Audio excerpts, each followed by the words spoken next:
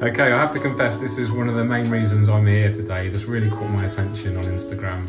Courtney's created this scape, and believe it or not, all of the plants in here are edible. Is that right, Courtney? Yep, everything's edible. Everything's edible. So it's at least 11 years old? Yeah. Has anyone else heard of an amano shrimp that old? That is amazing.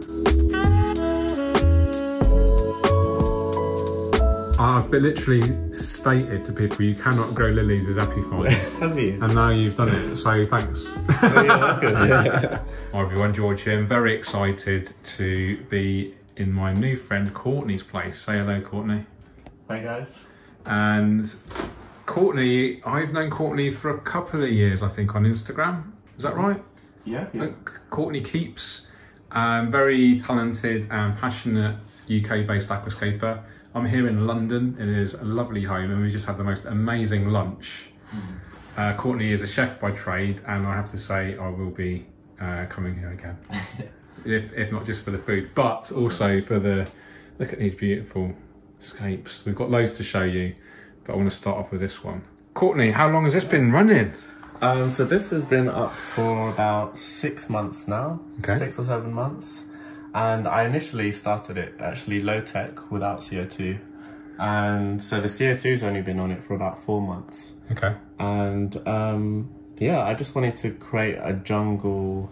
This is an evolution of a previous tank, which was called the Tidy Jungle, which I posted on UCAPS. And so I'll put an overlay of that now. Is that on UCAPS on one of your journals, is it? Yeah. Yeah, cool. So this is the Tidy Jungle 2. Right. So this is CO2, high impact, and it's come along really well. All the fish look really comfortable. The plants are just looking really lush. Yeah, there's hardly any nuisance algae in here. It's really lovely. I love it. It's a classic nature style, island style, which is one of my favourites actually. Yeah. Beautiful manzanita wood. Is this from? That's from Aquarium Gardens. Yeah.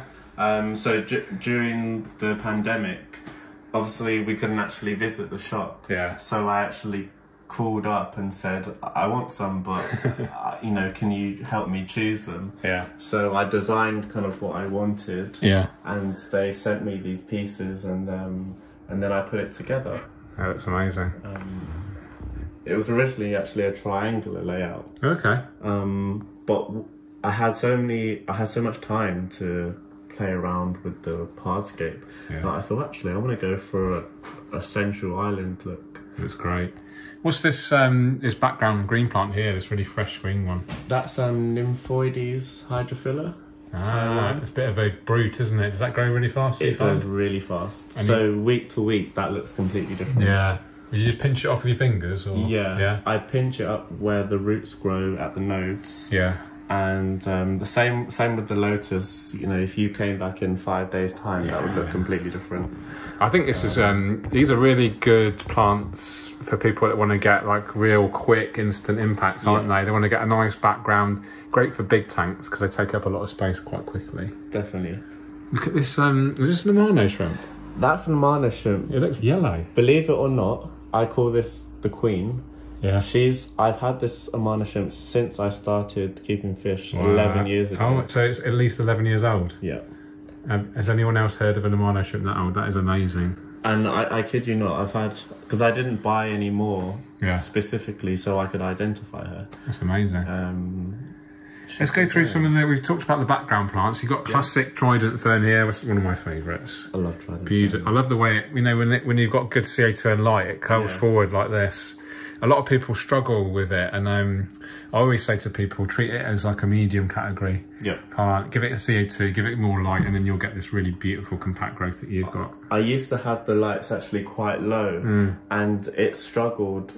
Every leaf that it put out, one would die. Yeah. So it was never really growing. And when I turned the lights up and really up the CO2, it just, you know, it's and you get this really nice, bright, lush green growth, don't you? Yeah. I find it tends to just go a bit leggy, a bit dark, has those like horrible brown spots. Yeah. When it, you know, when it struggles a bit.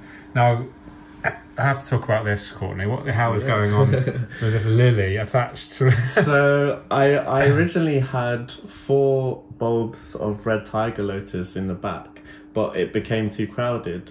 but I didn't want to throw the plant away. Right, okay. And I had no room to put it anywhere else. So I took the bulb and wedged it into the hardscape. Yeah. And it kept growing. And it's growing as an epiphyte. I've been there for 4 months. You've embarrassed me now because I've literally gone...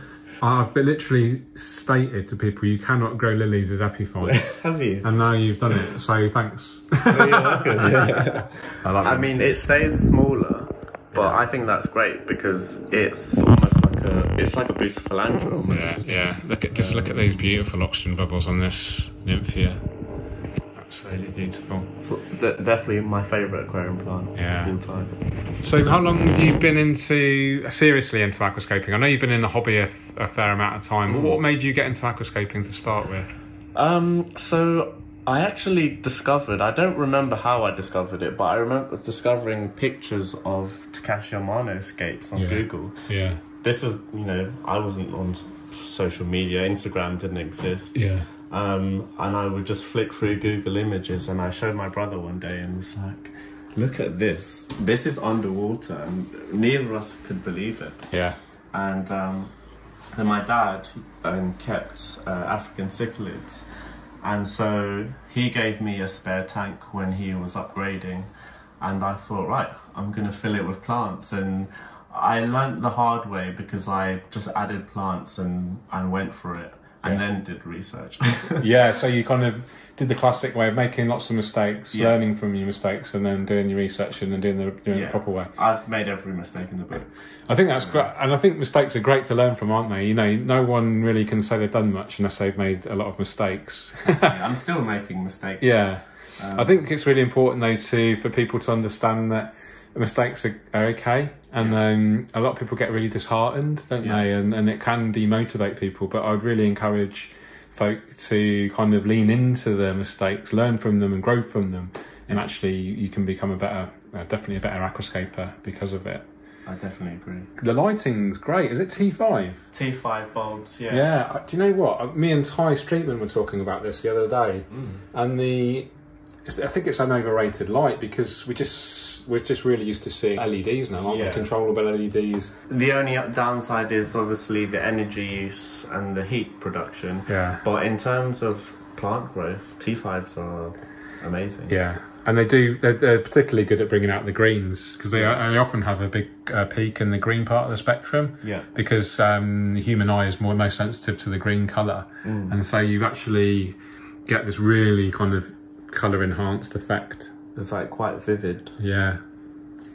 Sure. So you've got some Eleocharis kind of carpeting. Yeah. Struggling a little bit around here. We talked about maybe it was like a flow issue or maybe a CO2 issue potentially. I think this area doesn't get that much CO2. Yeah. And then the other side also gets a lot of sunlight. Ah, okay. So you have ambient light coming through here. And I just have to say, what an amazing collection of houseplants. It's worth a video to itself, I think. So we won't go into too much detail on those. But yeah, it's a beautiful home full of so much nature. I love it. So yeah, you're getting a lot of natural light kind of from the sun here. Yeah. And then obviously not so much here.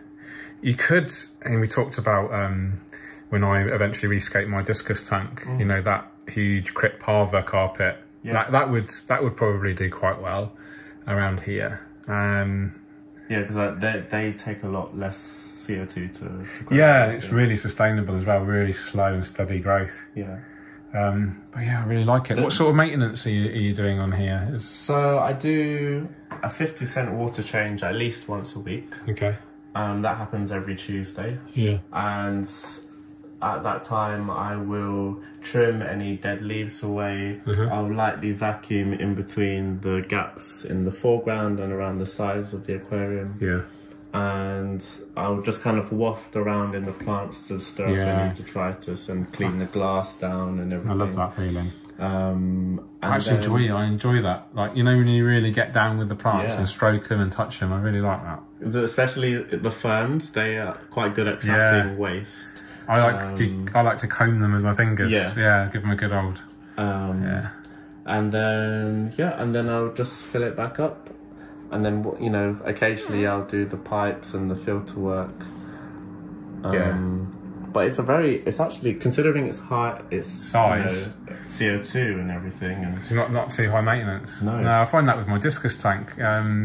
It's a big tank and there's a lot of waste, but you know, big water changes. Yeah. Cleaning the filters out, which is really easy in those Biomasters. You've got Biomaster as well, haven't you? Yeah. So there's an 850 on this side, that's and then the beast 350 just to supplement. Yeah. Wow. And add a bit of flow. Yeah. And you've got a power head as well, so you must be getting 10 times turnover at least in here, I guess. I think so. It might be just shy, but it's plenty, isn't it? Yeah. And a good thing is to like look at all the plants, and hopefully they're all kind of gently, which they are, all kind of gently swaying in the breeze. Actually, you used to have another power head in here. Did you? When it was all first growing in. Ah, okay. And the filters were a bit weaker. Yeah. So. Nice and neat, all your tools and stuff all neatly stashed away. Very good. All right, should we move on to some of the other displays? Yeah. Cool. Okay, I have to confess, this is one of the main reasons I'm here today. This really caught my attention on Instagram. Courtney's created this scape, and believe it or not, all of the plants in here are edible. Is that right, Courtney? Yeah, everything's edible in here. Everything's edible. Are they all herbs? So some of them are herbs. There's also some fruit plants and microgreens as well. That's amazing. I love it. Can you talk us through each? I'll tell you, I'll point at something and then you can tell me what it is. So let's start off with the most bold thing here. What's this? So this is a red amaranth. It's normally grown as a microgreen, only a couple of inches tall. Oh wow! But I've just let it grow to a more mature state. Yeah. Oh, that looks amazing. Look at the colour. That is fantastic. So how long ago did you plant that, and now? So I guess they all are quite fast growers, are they? This was planted maybe about 2 to 2.5 months ago. The planting was actually very tricky in this scape because unlike aquarium plants, where if something gets too big or unshapely, you can just trim them to size. But with this one, because they're terrestrial plants, they have a final height. So if you trim them, they stop growing. So I had to actually stagger the planting to make sure that everything grew up in its perfect form at the right time. So you have a unique appreciation for Dutch aquascaping now, don't you? Because that is pretty much the challenge with Dutch aquascaping, because you have a lot of stem plants. Typically, or rosette plants, and they're all growing at different rates, and you're trying to aim for them to reach the prime position, aren't you, at a certain point in time. So for instance, the lettuce was the first thing to go in, and that took 2 months, whereas the carpet only took 4 days. So this took 4 days. So this is a cress, is it? That's a mixture of curly cress, mustard cress, and garlic chives. I have to say, it is making me hungry, even though I've already eaten a beautiful lunch already today. What inspired you to try this concept? So I have a long list of future aquascapes that I'd like to make. Okay. Maybe 30 at any one time. And I was struggling to decide what I wanted to do. And I spoke to a friend of mine, and she said, if you are struggling to decide, think about something that you'd be jealous somebody else did first. Oh, that's a really good way of looking at it. And this one got bumped to the top of the list because this combines with my your passions career of food and aquascaping. Who told you that? Was that Rosie's idea? Yeah, that was wow, that's really wise words. Yeah. I'll have to think about that myself. That's a really good way to think about what really motivates you, isn't it? Yeah. So I thought that, if anything, out of all the ideas, this most embodies me. Yeah. So you had the idea already, but you just hadn't executed on it. I hadn't. And then when you had that... It was actually quite far down on the list. Yeah, interesting. So what else do we have here? So in the back... Let's go from the back left, shall we? We've got wheatgrass. Okay. So that's quite trendy now in drinks and stuff, isn't it? Yeah. Normally into health shots. So I actually did some recipes recently that I posted on my Instagram, showing you how I can use all of these things, and I was showing that you can actually make wheatgrass fun. And I made some wheatgrass and rum granitas. Oh wow! That does sound like fun. Can we try one of those before I go home? Yeah, sure. On the train, of course. I'm not driving today, so I've already had a beer at lunchtime. Very exciting for me. And then we've got sweet corn shoots in the back. That's the bright yellow plant. Oh, okay. And so that actually you have to grow in the dark. Right. Because if you grow it under light, it grows bright green and very bitter. Yeah. So that when you grow it in the dark, it grows yellow and sweet. Okay. Interesting. This is a Mizuna. It's a type of like spicy wild rocket. And then we have red vein sorrel. That's right in the center with the like reddish Reddy blood veins. veins. Yeah. And we've done the red amaranth. That's a big showstopper. Yeah. And we've got some pak choi. Yeah, this is the pak choi here. Yeah. Yeah. And oak leaf lettuce. And then to the left we also have a Lolla Rossa lettuce. That's like an Italian variety. And is it zero maintenance then? Are you doing anything daily to it? All I do is mist it once a day. Okay. With I started off with rainwater. Yeah. Mixed with some liquid seaweed, and then now that it's grown in, I just use RO water, only because it stops me having to clean the glass. It's a nightmare, isn't it, when you get those mineral build up? And it's quite tight in there. So. Well, this is fantastic, and I'm really even more impressed when I see it in the flesh. The hardscape is really good. Let's just give you some credit for a lovely hardscape design, lovely flow. Thank you. But yeah, really great work, mate. And I know it's a novelty, but I think novelty is really important in the hobby, and it can, you know, create a bit more of a peak of interest maybe, and hopefully some more people that, you know, might not have discovered aquascaping will see something like this and you know, just see things a bit differently. I think it's great. Yeah, I think the language of this scape is actually quite universal, because I've showed pictures of this to people that don't know anything about aquascaping. Yeah. And they instantly knew, they got it, they understood. Yeah. And yeah, that's really interesting, isn't it? Because I think, do you think people have like a preconception of an aquarium, and they kind of fail to make the connection of having something really beautiful and artistic combined with something that they have a preconceived notion that is potentially, you know, a lot of hard work, ugly, you know, dead goldfish from the fair, you know, foul smelling, a lot of hard work. But actually we know that with the right equipment, care and attention, maintenance, we can create beautiful scapes. But you've actually done something to, connect people at something an even more fundamental level in food. Right? Everyone needs food. You know, you can set something like this up in your kitchen, and just take bits from it. You don't even need to use plants from seed. You could buy plug plants, and fill the gaps in, and just have fun. You know, creating something that you're also going to eat. Yeah, that's fantastic. Cool, man. Right, let's take a look at another one of your beautiful creations. Let's take us through this little beauty. So this is my 5-gallon, 25-litre shrimp tank. This is actually a shrimp rescue tank. Okay. Because I originally put them in my main aquascape, and half of them got eaten. So I made a dedicated scape for them using some hardscape that I just had laying around in my garage. And bought some plants and thought I'd make a dedicated home for them. And they're doing great, aren't they? Yeah, they're breeding like crazy, and have really kept the vivid red colour, which was quite surprising. But yeah. Do you feed them anything in particular?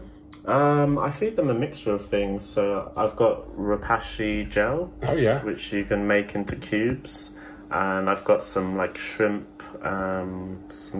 tablets that I throw in there. I only feed them about once a week. Yeah, I mean they'll live comfortably off the biofilm and the algae, and there's plenty in here for them to in some ways it's good to keep them a bit hungry. Yeah, and I find that when you feed them less, they're actually more active, and you see them around and absolutely and grazing. Well, I have people find it difficult to believe. I've got them in my discus tank. Cherry shrimp, and then, like you say, they breed like crazy. And they free swim. And the Amano shrimp as well. Often they'll get to the discus food before the discus. Amanos are very aggressive. Very aggressive when it comes to food. I've seen Amanos fight off fish 10 times. And they're so hardy. I mean, mine jump up when I had rimless tanks. They used to climb out the tank, and I used to find them halfway up with our stairs. I've got two in here, 2 Amanos. Surprisingly, they haven't jumped out because I keep the water level quite high. Yeah. But they're obviously quite content. So you've got CO2 on here. It's quite high tech, isn't it? Yeah. So I actually call this scape Frankenstein because it's a mixture of equipment I've just acquired over time. Yeah. So the CO2 and the lights are pretty much the newest things. So it says, did you hear us light, is it? Yeah, that's C2 RGB. And then you've got the, is it an Aquario or a Twin Star? Yeah, it's Aquario Neo Tiny. I like these. I like the design, very discreet. Yeah. And then I really like what you've done with the filtration here. So you've actually got an external filter kind of and the holes are drilled through the base of the cabinet. Yeah. And then this is a, it's a Filter Smart 100. Nice. So has that got the built-in heater as well? Yeah. Yeah. I thought for this size the built-in heater was essential because you can't fit in a it just looked ridiculous, wouldn't it, having a huge heater in there. And this filter really packs a punch. Yeah, you have to turn down the flow a little. Yeah, it's half closed. So. Wow, okay. Or half open, depending on how you look at it. Yeah. Okay, so plant-wise, we've got a classic Monte Carlo carpet, is that right? So it's Monte Carlo in the back with a few little bits of Marsilea Hisuta. Oh yeah, that's the darker green round leaf. Staragani weapons in the crevices. Good old Ludwigia. There's a little bit of a Cryptocoronary Albedo brown. Yeah, just poking out there. I love this. Not often used in escapes, but I think it's really great. It's really nice. The coloration colour, really nice. Yeah. And then we've got big chunks of pearlweed in the back. Yeah. Hemianthus, Micranthomoides. Actually labelled as advanced category by Tropica, but I think it's easy. I think it shouldn't be labelled as hard. Yeah, it's definitely not difficult. Not Ludwigia Prolustris. And that is super red. Yeah. And there's a few stems of Rotala in there. Okay. Just from the old design. Yeah.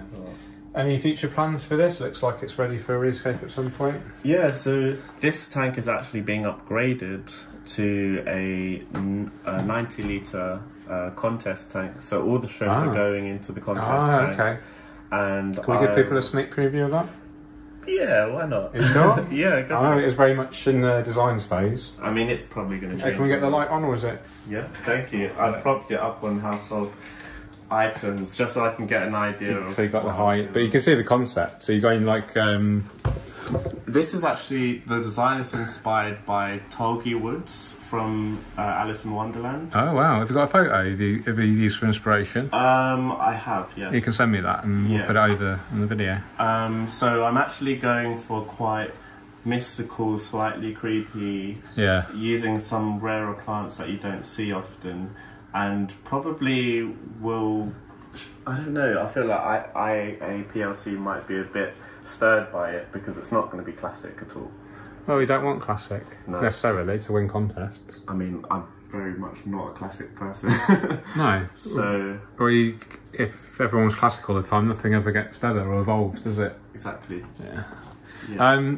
I love it. Well, I don't love it. It's not my style, but I love it. Yeah. You love it. Yeah. You know, and it's your thing, and I can see it's going to be quite different. You're going to do mosses? Yeah, so epiphytes? I'm actually planning to do a dry start initially. Okay. And paint mosses over the branches and the trunk to kind of cover most of it. Have you seen that technique with the blender and some moss? Yeah. And then some yogurt and you can paint it on? Yeah, that's pretty cool. Is that what you're going to do, isn't it? Yeah, I'm going to try that. So when are you going to get started? Is this going to be for IOPLC 2022? Yeah. Okay. So I'm going to be building this over the next couple of weeks, I guess. Cool. And and then you'll see the final thing next year. Can we share people the rare plants you got there, or is that secret? Yeah, no, it's not secret. So Courtney's been kind of propagating some rarer plants down here. He's got this little grow light here, which is really cool, and these little poly tubs. So we've got some Bucephalandra. A friend of mine. Sid actually showed me how to is this Sidscapes, is it? Sidscapes.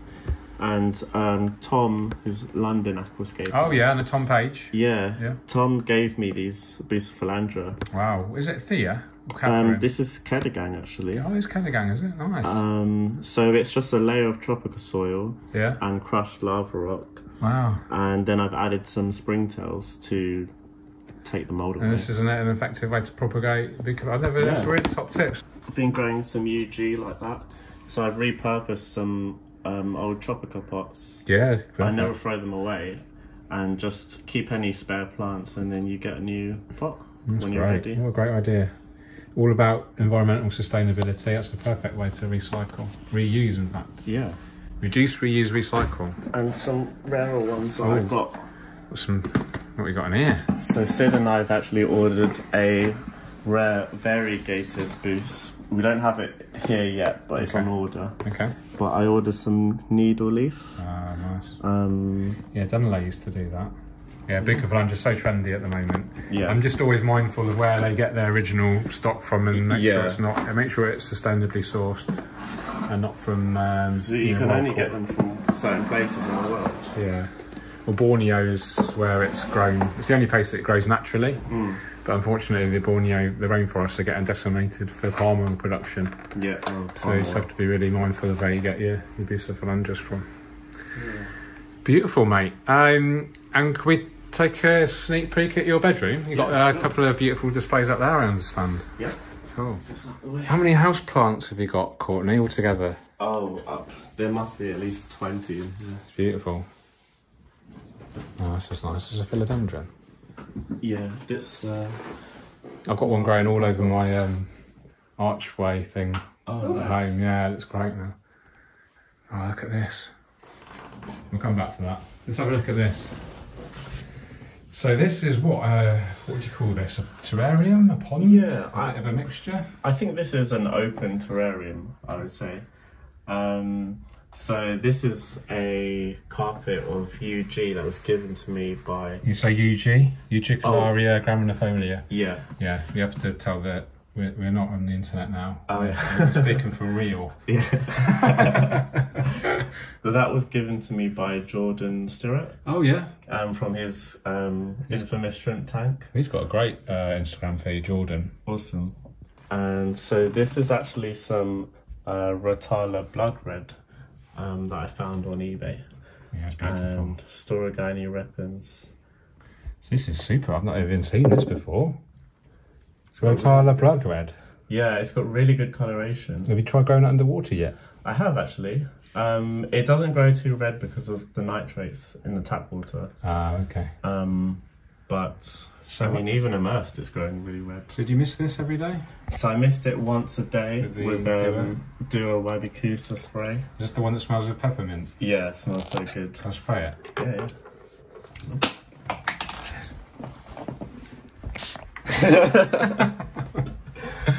It's really good stuff. It is. Yeah, I use this on my Duo Pallida 30, which I'm selling, by the way. Oh, okay. So anyone that wants to buy my Duo Pallida 30, if you've got the initiative to get hold of me and offer me a good price, someone can buy my Duo Pallida 30. Okay, let's check this out. Awesome. And then, yeah, this is my ultra mini pond. I love this. So that was inspired by Shrimpery on Instagram. He's got a great account. Is he still active? I haven't seen much stuff from him lately. Yeah, he's still posting. Yeah. So this was actually made from, this isn't a tank, it's made from a makeup organizer that I bought online. Oh, wow. And so it's only 5 centimeters deep. Was it acrylic rather than glass? It's acrylic, yeah. Perfect. And it holds water. Is it moulded from one? It is. Yes. Oh wow! How much was that? About £8. I actually bought it to make shelves in my cabinet. Yeah. And thought that looks good for an aquascape. Have you got any livestock in here yet? There's only one ram's horn snail in there. Okay. I don't. You don't think really it's want big enough for fish. I wouldn't put shrimp or fish in there. No. Really. Snails is fine, I'd say. Yeah. I love the way the stems are creeping. Yeah. I love this pattern.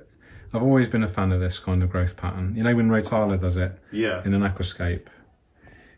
I really love it. I just let them kind of run wild. Yeah. And it's come on really well. It's only been about 6 weeks. I don't know if that's like dying, but the pink tips on the end. Oh, so that's its natural. Is that natural? Yeah, it looks beautiful, doesn't it? Yeah. So that's water celery. So you can eat that?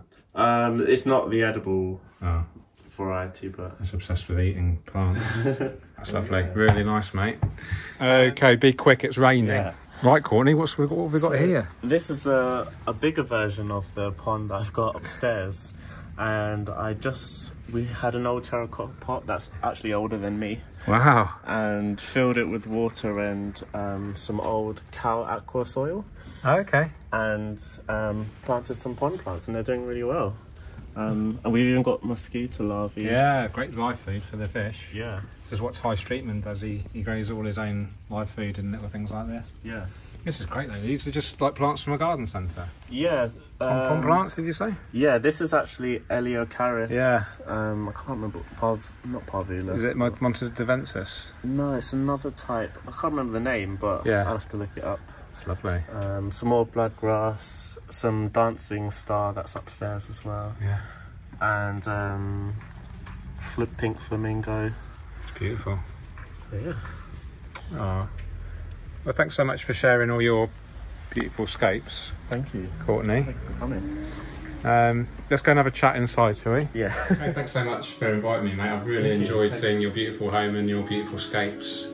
It's hard for me to pick a favourite, personally. Let us know in the comments which is your favourite and why. I think from a purely like thinking outside the box creative thing, the Edible Aquascape. Yeah. I think something to live with, it would be this one. Something to tinker around with would be the, your little 5-gallon thing. Yeah. And obviously you've got this contest tank that you're really going to put a lot of time and energy in. Yeah, there's something to tickle every. Yeah, all your boxes are ticked, aren't they? Yeah. Yeah, and I think just more importantly for me, it's lovely to come and visit other human beings that have a similar passion. Yeah. And you're kind of at the beginning of your journey, and I can see, you've got great things ahead. We've been chatting about a potential project we might be working on with Rosie as well. So keep your eyes peeled for that. It's going to be an exciting one. Awesome. But thank you for inviting me. I've such an amazing dinner. This guy, honestly, if you ever have an opportunity to eat any of his food, then take it up. Thank you. Absolutely. And love it. What a great day. Thank you so much. Thank you, George. Cheers, mate. Take care. Keep on scaping. Cheerio. Nice. Okay, I have to say this is the main reason that wanted me. No, I'm going to start that again. No? It's not plugged in. Then don't worry. No one's going to watch this video. Oh god. That's really funny. Classic. That's embarrassing. Hey, here we go. I particularly like the blue of the sponge. It really complements the grey of your hardscape.